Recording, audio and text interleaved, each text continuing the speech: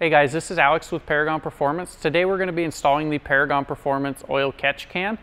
This will fit the coupe and the convertible. This will keep that oil from being sucked out of the crankcase inside the intake manifold, causing that carbon buildup on the back side of the intake valves.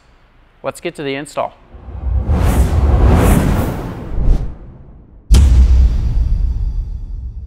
A couple tools we'll need: panel pry tool. We need a 4mm and a 2.5mm Allen wrench, a 10mm wrench, a small flathead screwdriver, and a small Phillips head screwdriver. First thing we need to do is open the deck lid. This installs on the driver's side rear corner here of the engine bay, right here with the strut tower. We're going to start here with undoing the mag ride connector. We're going to release the red safety clip and then unplug it. Okay, and then we need to take our panel pry tool and we need to remove this from the strut tower. Now that we have that loose, we need to lift this bottom piece up so we can slide this clip out of here. So just stick your flathead screwdriver in there and it will push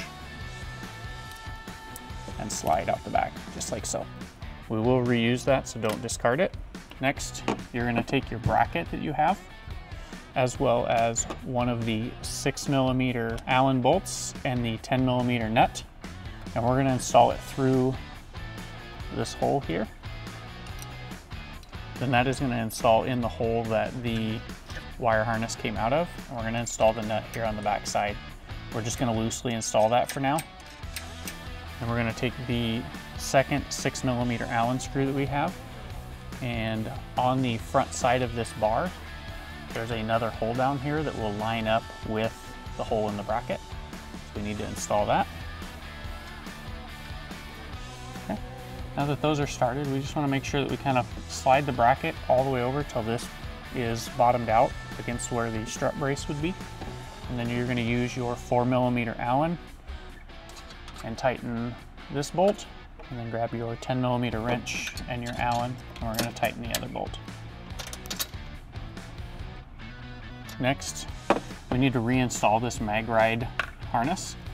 So we need to make sure that we have the correct orientation, as this connector needs to point down, and we need to line up this tab so it locks into place correctly. So make sure your orientation is correct so the harness points down. You're going to install the clip, and then you're going to reinstall the harness back on there. Then you can plug in the mag ride connector and relock the red safety clip. So now that we got the catch can here, you got two screw options. It's going to come with some black Phillips head ones, and it'll also come with some nice stainless steel Allen headed ones as well. We're going to use the stainless steel ones, so we're going to take these out. And you're going to just slide the catch can underneath here. Just kind of line everything up, and then we're going to install the screws. So the coupe, this is actually going to be rotated this way, so the hoses will run parallel with this bar. On the convertible, this will need to be rotated out the other way, so it'll clear the coolant reservoir that's here. The hoses will reach for both cars. We're doing this on a coupe, so we're going to orientate it back this way. And then tighten them down. These are the 2.5mm Allen screws. And just for vibration purposes, suggesting putting just a tiny bit of Loctite on these, just some blue stuff. When you do go to service, you'll actually be able to reach in here as well and unscrew the can. You'll be able to unscrew the can without removing any of the catch can. So make sure the engine is at ambient temperature when checking the level in your catch can, as you're working next to the exhaust and those components can be hot. All right, so now we're over here on the passenger side of the engine compartment. We have to remove the PCV hose, of course. That is actually this hose that connects here, and then the one that connects right here going underneath the intake manifold. It's got a couple plastic clips on it here that we can undo and just rotate those up out of the way. And then we will suggest popping that one out of there as well. Another thing that makes it easier is you have these two down here that hook to the valve cover.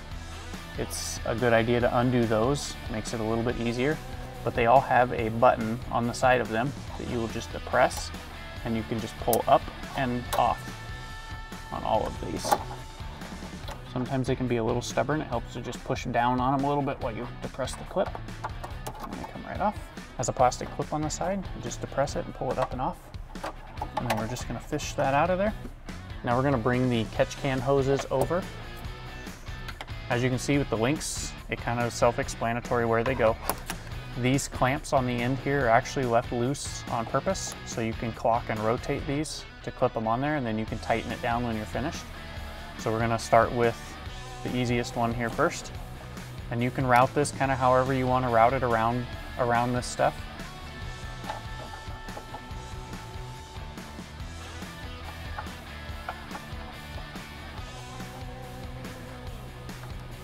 And you'll be able to just push and then just push down on them until they clip. Just like so. And then we're going to run the other one. Does the same thing. The hose will actually fit inside all these clips, so if you want to route that through this kind of the same way that the OEM one came out, you'll be able to come right on down through here. And we'll clip the bottom one on. Now we're going to reinstall the clips.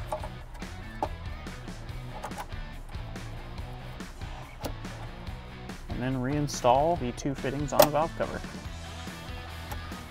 So now we're going to tighten these clamps down that are on the fittings. These are a 2.5mm Allen as well. And they don't have to be wildly tight, just snug them up.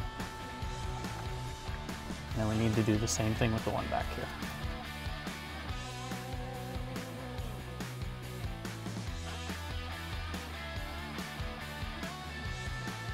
There you have it. It's a real simple install.